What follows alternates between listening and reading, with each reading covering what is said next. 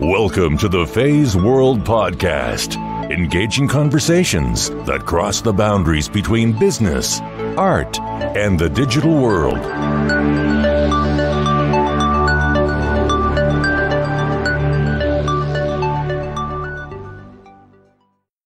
Hi guys, it's Faye from Feisworld. I am the host of a podcast dedicated to sung and unsung heroes, women, men, and children who carry these amazing stories and voices you may have never heard of. So please connect with me via social media. It's the same handle that is Feisworld, Feisworld. I feel incredibly privileged and really lucky to be working with a small team of very talented people. And today I would like to give them a shout out. They are Adam Leffert, who is my associate producer and an incredible .NET developer. Sarah Weinkoop, social media strategist who has given me so many ideas in the past and recently joined Feisworld. Max Barry, a content and marketing guru who can only think of things I never could. So let's get into it. Today on Feisworld, you will meet David Delmar, founder and executive director at Resilient Coders. Resilient Coders is an organization dedicated to teaching young people who are from traditionally underserved communities how to code. They do this as a way of aligning them with a lucrative and meaningful career path. Their higher performers participate in Resilient Lab, a web design and development shop with real clients. David and this team offer many ways, time slots, long and short-term engagements for you to get involved. Just to note, you don't have to be a developer to provide value. So go ahead and listen to this podcast and you'll understand a lot more than Resilient Coders does, but also why and how they do it. They say, I have a problem to solve. If I have the capacity to solve it, I'm going to solve it, and that's it. That's as far as it goes. So Resilient Coders started up as an effort to present sort of a third rail. Right? It's not necessarily a school or street. Too many young people see the world as either school or street. And there's a third option here. There's a real, genuine meritocracy. And I know that there are folks out there who laugh at the notion that technology can be a meritocracy, and I would agree that it's not accessible to everybody. So that's what we aim to do. You have to come up with a question. Sitting there coming up with an answer to a pre-existing question is easy. Mm-hmm. You have to come up with a question. So, all right, so what am I going to build today? I don't know, you tell me. I'm here for the stuff that you can't Google. David shares his origin stories from working at PayPal in Boston, leading a team of designers and coders, to now Resilient Coders, which is creating something that may or may not work. He talks about the importance of getting very comfortable with failures. I asked David about what he was like as a child. He shared a story of how the purpose of his life was reframed for him at age 5. That was probably one of my favorite moments on Feisworld. And also the amazing story of his grandfather, who was a bullfighter, a lawyer, and an actor. And please let us know how you enjoy this episode and perhaps what you have fiercely pursued in the past or are still pursuing. Without further ado, please welcome David Delmar from Resilient Coders.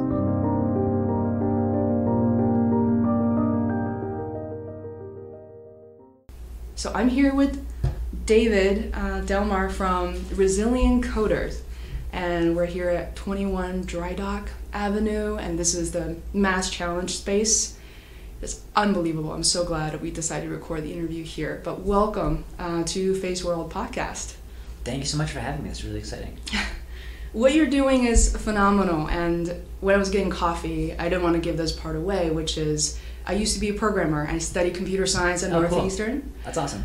You were affiliated with Northeastern too, for some reason. Why is that? I think I saw you. So we have the guy who runs Resilient Lab, which is our dev shop, is a Northeastern student. Wow. Oh, I remember. Yeah. Under the list of people. Yep. And if you don't mind, I would like you to kind of share a story with my audience about what you do, who you are, and what Resilient Coders is all about. Sure. So before launching Resilient Coders, I was at PayPal here in Boston. and I loved it. It was a great job. It was a lot of fun. I had a fantastic team.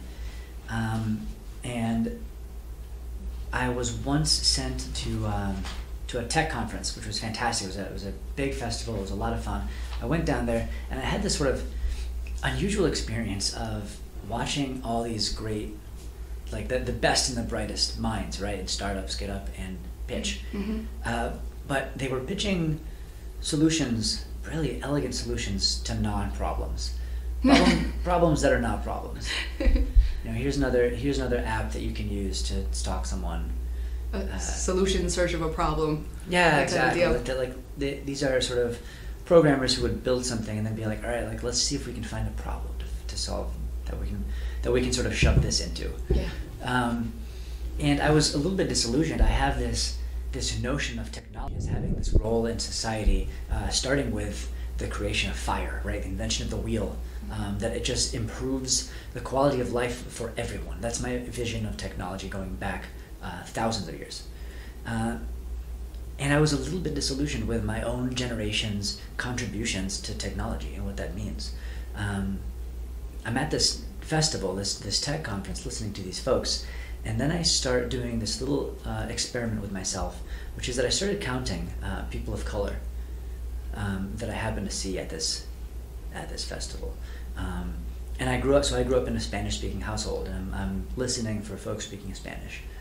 And I counted about 14 people among thousands of folks who were at this festival. They were visibly, notably absent. And I started digging into it. I figured, see, that's an actual problem. Here are the best and the brightest talking, trying to find problems to solve, and they don't see this problem that is staring us in the face.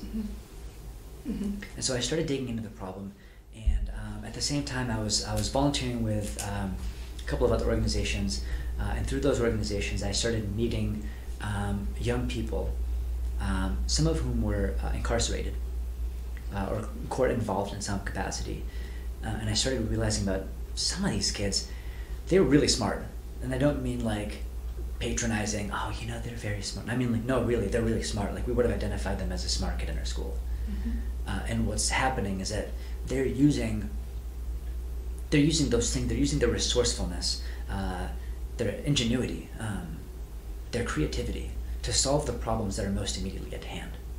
Right? So if you have to cross gang turf to get to school, if your friend has been killed, if your sibling is hungry, if your mother cannot hold down a job, you are not going to care about the quadratic equation in school that day. Yeah. You can either spend that following weekend writing a report on the Warsaw Pact, or you can move a baggie from here to there and help solve that problem. Or you can participate in a gang and feel that sort of sense of fraternity, feel like you're doing something. And that's what ends up happening. And so what I discovered, which to me was a total game changer, is that these young people, they don't offend despite their intellect. They offend because of their intellect. It happens so often that we say, but they are so smart. But they are so smart and they made this mistake. That's the thing, is that they don't see it as a mistake at the time too often. They say, I have a problem to solve. If I have the capacity to solve it, I'm going to solve it, and that's it. That's as far as it goes. So Resilient Coders started up as an effort to present sort of a third rail. Right? It's not necessarily a school or street. Too many young people see the world as either school or street. And there's a third option here. There's a real, genuine meritocracy. And I know that there are folks out there who laugh at the notion that technology can be a meritocracy, and I would agree that it's not accessible to everybody. So that's what we aim to do. Take this trade, because it is a trade, we treat it as such, and turn it into the meritocracy that it should be. When I first encountered your company, Resilient Coders, I went to the website and I started looking at examples that you showcase some of the student work. And I realized that I had the preconception of, somehow I had the feeling is like, no way. I mean, these kids did this? Coming from a technology background, I know my training and all the luxury I had in my life for me to be who I am today. And I look at these kids, some of them are so young. I mean, I don't know some of them look high school, college age, I realize, but I almost feel like I saw possibly people younger, some kids younger than college age. Am I right? What is the age range? So we have two programs. We have a program that is a high school program for young people who are typically between the ages of 15 and 18. I see. And then we have another program for older folks. Actually, that's what's taking place here. That just wrapped up a minute ago. It's our boot camp, and that's for your older folks. So they're 18 to 24. So what is the qualification for someone listening to this podcast and thinking, wow, I'm also an underprivileged person, or from a family, or I know someone. How do they qualify to be part of your program? How do they apply? That's something we keep going back and forth on, and at the moment there's no formal application. I just want to meet them. Really, the one criteria that we try to, I guess enforce is too strong a word. The one criteria that we look for is grit. What is the grit? Grit. Grit, okay. Grit. Is this someone who's going to sit through the extremely unglamorous task of debugging to find that stupid semicolon? How do you find out if that person has the resilience? Well, that's hard to do. So we don't really filter much out at the very beginning.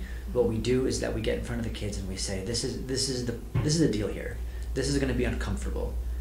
You are going to be overwhelmed.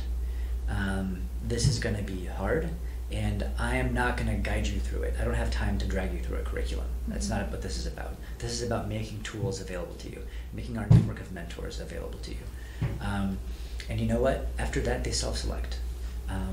We have a pretty high drop-off rate for young people after their like first week or so with us, and that's to be expected. Not this sort of style of learning is not for everybody. But is it also fair to assume that once they gain the exposure to such a program, now they know that it exists, people like you exist, and then there's a chance for them to come back? And I see that a lot coming from a martial art background. It's hard work. Kids hate that. They've done enough in school, but I see so many of them coming back, choosing. When they come back for the second time, many of them stay for years. Personally, I stay for life. So do you think that's fair to assume? Do you see some of the kids return after saying, forget this? By the way, you can swear on my podcast too. Forgot to mention that. Right on. Yeah, screw this. Yeah, it's a question of timing. If you reach a kid when he is at an age where he is not in a place where he is willing to sort of put his heart and soul into it, I respect that. I've been there, and I would love for them to sort of come back if and when they're at that point. And you know what? They don't need to come back to us. They can decide that they want to explore it again and do it on their own if they want to. There are plenty of free online resources that folks can explore now if they want to get back into coding. And that's sort of what I've said to people who either aren't right for this program right now, or they would love to do it but they don't have time because whatever, XYZ, they're athletes, they can't come after school, whatever. What are some of the most common sort of resistance that you've seen, or legitimate challenges that people are experiencing as a result of not returning or continuing the program? I guess on the flip side of that, what are some of the courage and surprises you've seen to say, wow, dude, I didn't realize, or girlfriend, I didn't think you could stick around for this, but you did. Yeah. So I'm gonna make some assumptions around why people split, because I don't do exit interviews. Yeah. And it doesn't surprise me at all when people split, because it's a style of learning that is anathema to the way in which we are raised in this country. Right now we are used to someone gives you a problem and then you sit there and you figure it out and you hand it in and it's graded. We are explicitly not that. You have to come up with a question. Sitting there and coming up with an answer to a pre-existing question is easy. You have to come up with a question. So, all right, so what am I going to build today? I don't know, you tell me. I'm here for the stuff that you can't Google. But if you want to build a website, I have a student here who's building. His mother just opened a restaurant, so he's building a website for his mother's restaurant. And if he has a question about, or how do I pull in an API from Yelp or whatever, that I can help you with. Yeah, let's figure that out. But if the question is, so what should I do today? I can't help you. I can make suggestions. I can point you the direction of tons of things that I think are cool. What are some of the questions that you heard kids kind of brainstorming and say, you know what, David, I figured it out. Today my problem is going to be this. And I know you have sort of study hall or like kind of a collaboration approach where you're there for them, but you're not, pointing at them and say, do this, do that. What are some of the interesting problems that you've heard so far, possibly today? I heard one of my favorite ideas. I was sworn to secrecy before he bailed on this project. So I feel like I could speak to it. But we had one student that had the brilliant idea of doing something. You're familiar with Drizzly? Sounds familiar. So Drizzly is a local startup that delivers alcohol. So okay. you can call up and say, I want to get a 6-pack to deliver. I had a young man propose bringing that model to medical marijuana. And you know what? When he brought that up, I laughed, his peers laughed, and he did not. Because to him it's a question of safety. Yeah. He says, my neighborhood could be so much more my neighborhood could be much safer if we could just, drug trafficking were just not a thing. Yeah. Right? If people that I know could just sort of safely get access to pot, and we're talking just about pot here, then they don't have to deal with the sort of folks involved in the drug trade here in Boston. So for him it was a question of safety, which I thought was a really interesting perspective. Yeah, and then we're talking about a young man or woman in this case trying to make a neighborhood better and safer. Exactly. And that's intriguing to me because of that question I've never thought before. One, if this sounds embarrassing, here in this country, I've actually not tried pot, and it's part of me is almost interested. Now I'm older and I'm very responsible. But on the flip side, that question never occurred to me because, I live in Newton, Chestnut Hill, I'm very comfortable. I had never thought about safety as an issue to me, where I live. And when I went to school, Northeastern for a period of time was not very safe. And that whole area, Downtown Crossing where I work now, it's not very safe. And what I do is I can just run away and escape from it after work. But I feel like you were interacting with people every day based on what I've read. The gentleman, I know his name is spelled like Micah, but it's actually said to Mackay. Mackay. Yeah. Why is it different, by the way? Why is the pronunciation different? I don't know. Oh, okay. So the first thing I saw that video, which I'm going to include on my blog post and just kind of embed it. And first thing he said is, when I was young, I believe he was 15 or even younger, his family went homeless. Yeah.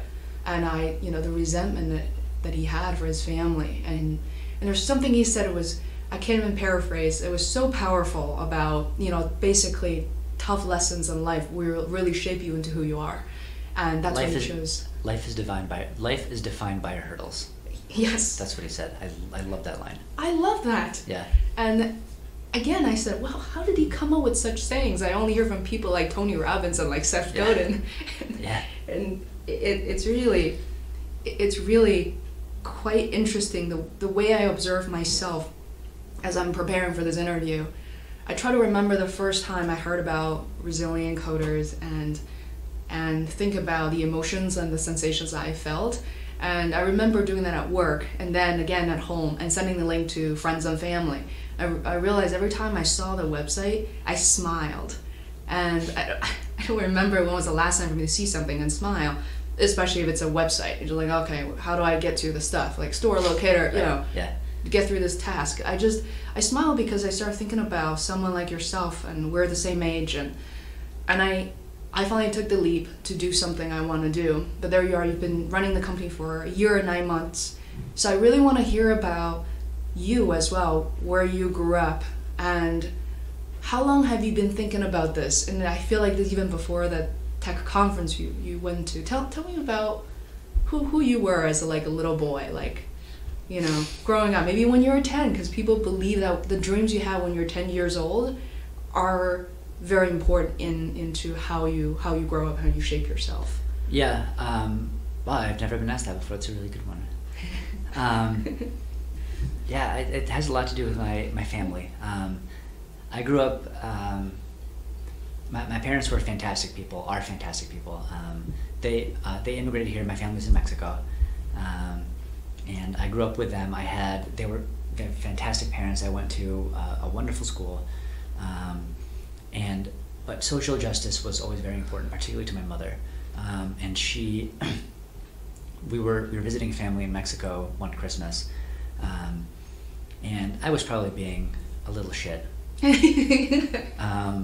And she said, you know what we're gonna do? We're gonna bring cake to an orphanage, because that's a thing that still exists in Mexico in a way that doesn't exist here, like an actual huge orphanage. And I did. I must have been 5 or 6, and I remember bringing a cake that was small enough for me to hold, for me to carry. And I walked into a room the size of the cafeteria at my school, and it was filled with kids banging their forks on the table, saying cake, cake, cake. So cool. They were so pumped about the cake, and I remember thinking, looking down at my hands and realizing that I didn't have anywhere nearly enough cake for all the kids. And that was my immediate lesson in so many things. It was my immediate lesson in the fact that some people have and some people have not. The fact that, 80, 90% of those kids are not going to have any of the cake, even if we just give them the tiniest of slices.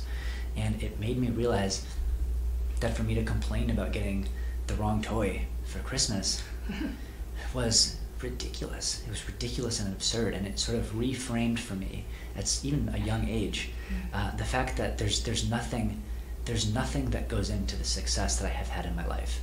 Nothing outside of luck. I was lucky enough to be born into a certain family. Warren Buffett calls it the what does he call it?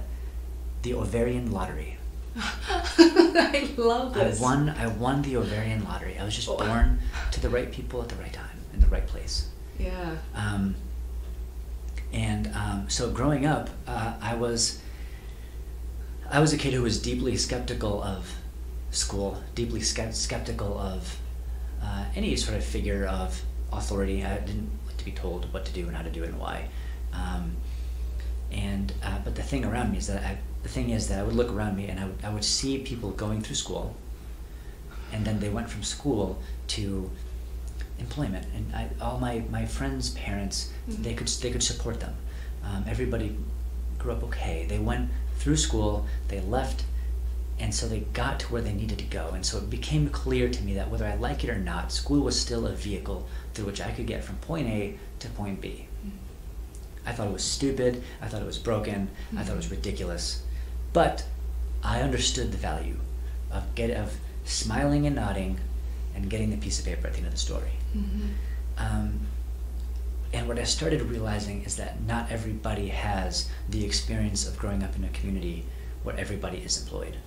There are so many people here in Boston that look around them at their community, and they see traditional education failing to deliver over and over and over again.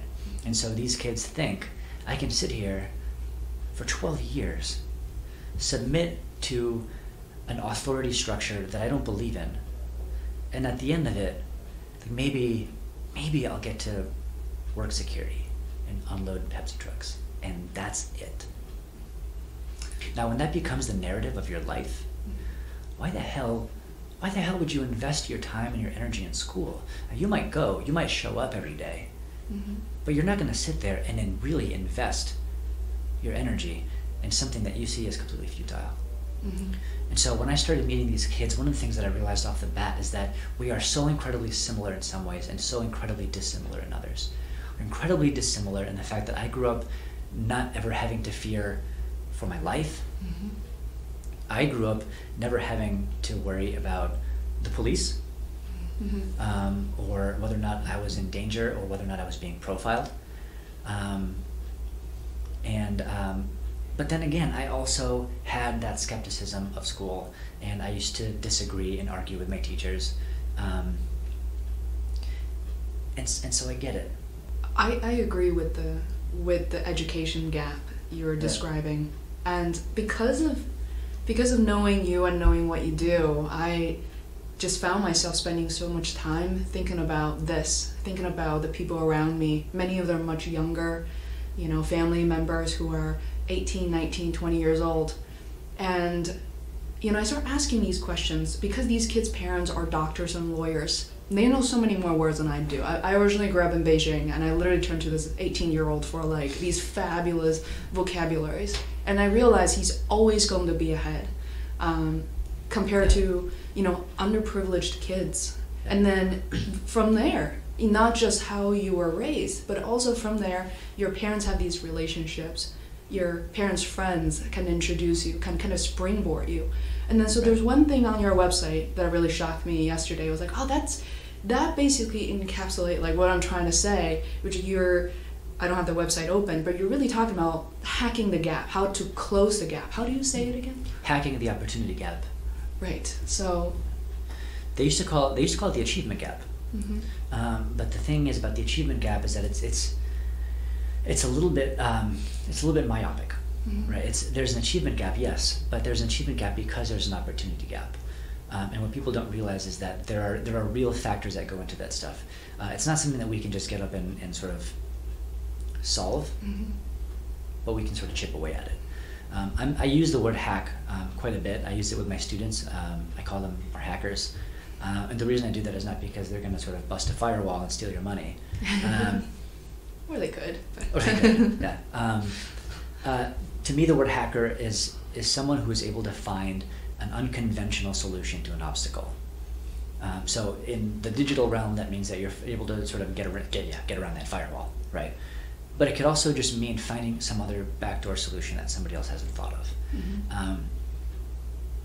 And I think that's what we try to, that's sort of the culture that we try to foment.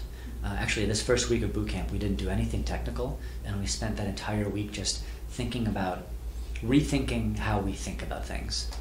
And it's all about, like, let's see if we can find another solution to this.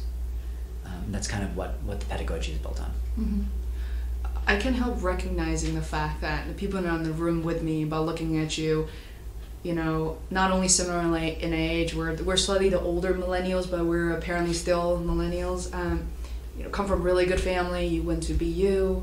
I know you're awarded as a very innovative alumni, contributed to society. Thank you. And hearing you talk, that passion has never died down.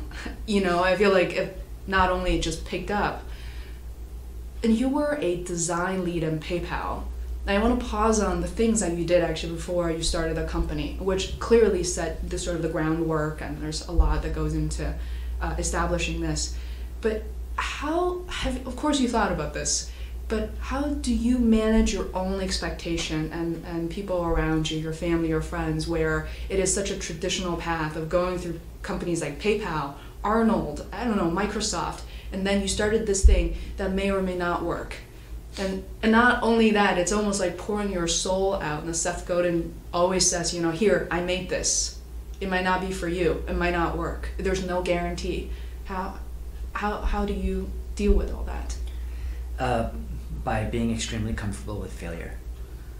I have failed so many times at so many things. I was supposed to be so many other things. And I think it's those failures that make you who you are in a very real sense. One of the most interesting people I have ever known was my grandfather, who started off his career as a bullfighter, and then he was a lawyer, and then he was an actor. Is he still with us? No, he's not with us anymore. But he was all these different things, and he just sort of fearlessly tried the thing he was passionate about. And I know that's sort of a very Disney thing to say, that follow your passion. You just have to be really comfortable with failure. I failed at a ton of stuff. I've definitely launched a startup in the past that tanked. I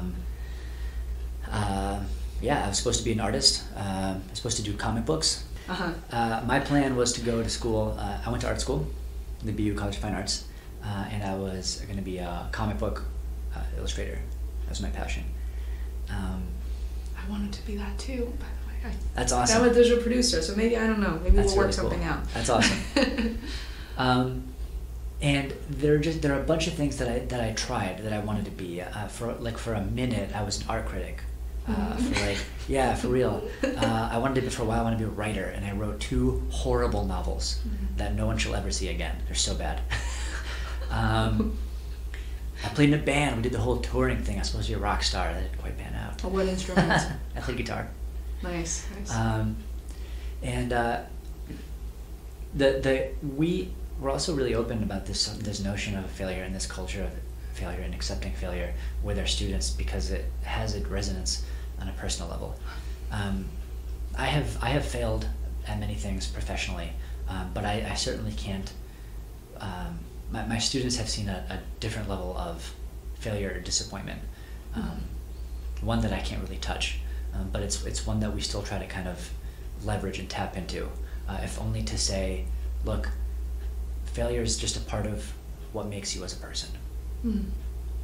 Okay, now I really have to go to one of your workshops, and because I'm going to customer.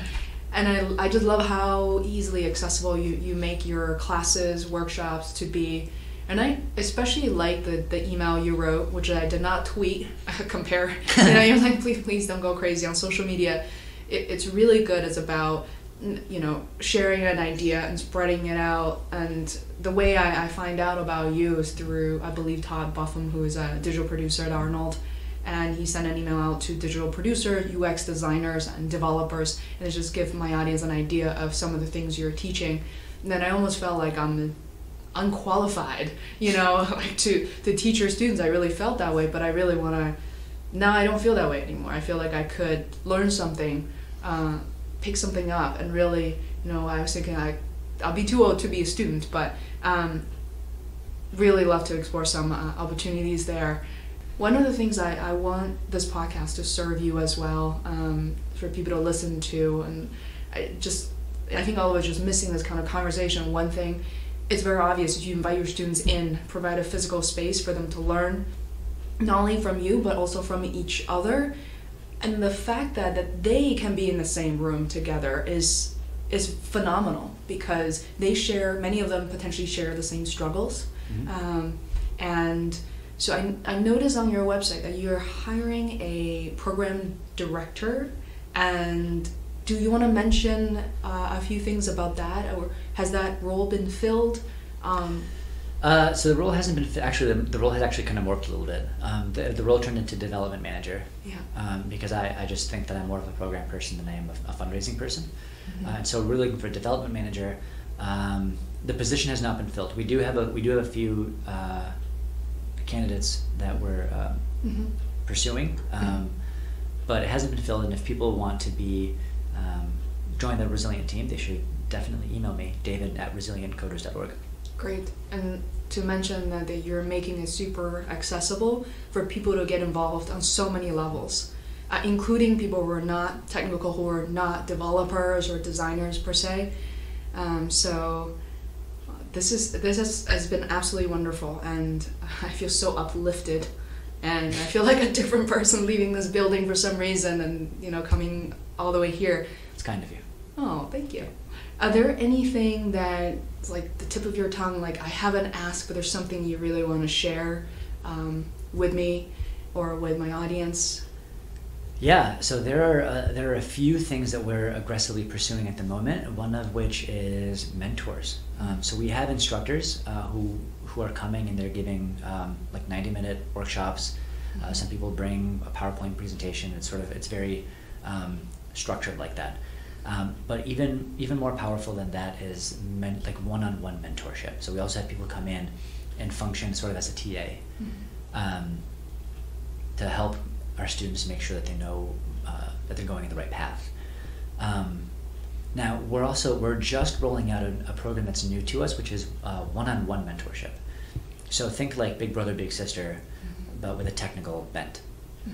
So if you're listening to this and it sounds like you could be a mentor to one of these young people, that would be fantastic. Please reach out. And we're also, we have Resilient Lab. Resilient Lab is our web development shop, and employs our higher performing students. So if you want some work done, if you need a dev shop, I hope you will think of us. I'm going to make the plug once. Check out resilientcoders.org/lab. There's some information about how that works, and how we're able to maintain a standard of professional quality, even though it's being worked on by young people who are new to the field. We even disclose sort of payment structure. We're very transparent about how that all works. And if we just nerd out for a second, because I'm a producer myself, and this is kind of my line of work. I saw that, I know that your current website is custom build. So in addition to that, do you guys do any, what are some of the computer languages that you feel like your students kind of excel at, and the CMSs? What's funny about the site being custom built? That's just me. I just like doing it.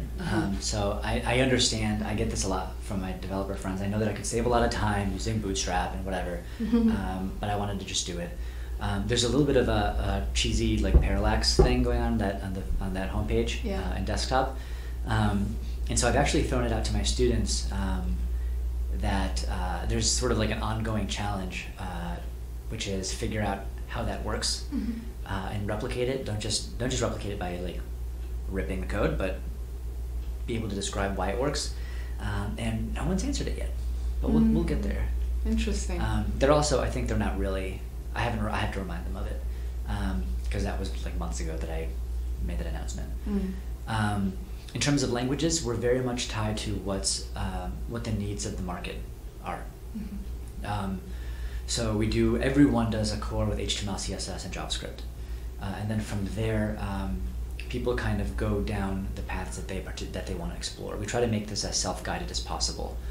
So we've had one student explore design. We've had a handful of students explore kind of back-end stuff. Most of them kind of stay within the JavaScript realm, which is fine with me because JavaScript is like obviously like a critical thing to be awesome at. And it's something that you don't really master, or at least not within the first few years of your professional career. We do a little bit of Ruby, some Rails, but that's just a taste. My objective with our students is not mastery, but rather self-sufficiency. So what that means is I don't have any expectation that our students will leave the program and they're just going to sort of crush it in Rails. My expectation is that as they're leaving the program, they have that spark where they can go home and keep working and just keep pushing themselves through the process of getting better at this particular trade, just like those of us who are self-taught all did. Are you open to letting employers sort of extract some of the students and say, especially the high performers, and for them to land a job somewhere else? Yes. Okay. So we are also launching an internship program. Cool. We are launching an internship program. This is new to us, but we're really excited about it. And so folks who are considering employing some of our students should reach out to me. Again, that's David at resilientcoders.org. There are a lot of folks in the city who are really excited about this opportunity. The mayor himself is really excited about this opportunity, and actually he just wants to be as involved as possible in making that happen however he can. That's great. And it was just one suggestion. If there's a possibility for you to drag a few students, maybe just to go to local agencies, which for you is only a 5-minute ride, to Arnold, to Mullen, and to Digitas, if they could even just do like a lunch and learn, something super casual with some food involved. Yeah. I think will be great. Personally, I'm such a traveler. You just tell me an address, I'm in Uber, I'm there. I notice how difficult, I think it's a culture thing, that for people to go to another place, even if it's really close, there's always a lot of last minute excuses. So if you could drop yourself at certain locations where there are already people there are a lot of connections and money, I think that would be an interesting approach as well. That's a great idea. Yeah. I'm into it.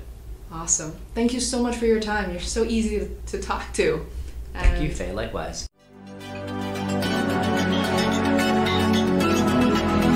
To listen to more episodes of the Feisworld podcast, please subscribe on iTunes or visit feisworld.com. That is FEISWORLD, where you can find show notes, links, other tools, and resources. You can also follow me on Twitter at Feisworld. Until next time, thanks for listening.